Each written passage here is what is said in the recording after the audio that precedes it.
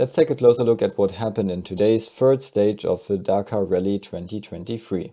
And what a stage it was. The weather conditions with heavy rain forced the organizers to cancel the stage halfway because their helicopters couldn't fly anymore and the first cars got stuck in a raging river.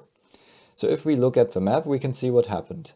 They cancelled the stage after the refueling point and the cars took the normal road back to the finish line instead of following the waypoints. After the bad day for the BRX Hunters yesterday, it looked much better today with 2 Hunters in the top 3. Shishiri was winning the stage after the massive disappointment yesterday. A very good day also for Vanagas in the 214 Toyota. He started as 131st and arrived 18th.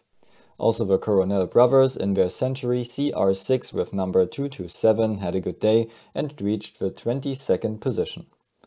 Lafaria in the 241 Toyota T1 Plus had a bad day because the car got flooded while driving through the river. The ECU caught water and the engine didn't start anymore. They lost over 1 hour. And this picture shows you what it means to drive in the desert. It rains and you don't have a windscreen.